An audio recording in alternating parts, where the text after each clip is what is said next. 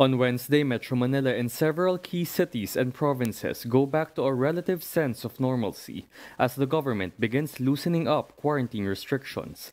The IATF approved the downgrade to general community quarantine for large parts of the country, beginning September 8 until the end of the month. But at the same time, the IATF approved a shift to targeted and focused lockdowns on smaller areas called granular lockdowns. Magkakaroon po ng pilot dito po sa Metro Manila. At ito po yung tinatawag nga natin na mga localized lockdowns. Roque says the guidelines for the GCQ will be released later, especially for the new granular lockdowns, and the omnibus guidelines approved by the IATF last May 6. The following had been allowed under GCQ. Businesses are allowed 50 to 100% capacity on approval of the DTI, but LGUs are allowed to reduce capacity to a minimum of 50%. Minors and seniors are still not allowed outdoors. Entertainment venues still remain closed, but religious activities and necrological services are allowed up to 30% capacity.